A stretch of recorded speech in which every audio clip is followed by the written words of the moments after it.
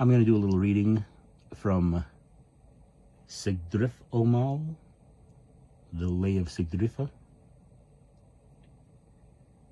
This is a prayer that heathens can use that exists in literature called the Elder Edda. Hail the day, hail the sons of day, hail night and all her folk. With amiable eyes look upon those sitting here, granting us victory. Hail the Aesir, hail the Asanyar, hail fertile earth. Grant this famed pair wit and eloquence, and healing hands while we live.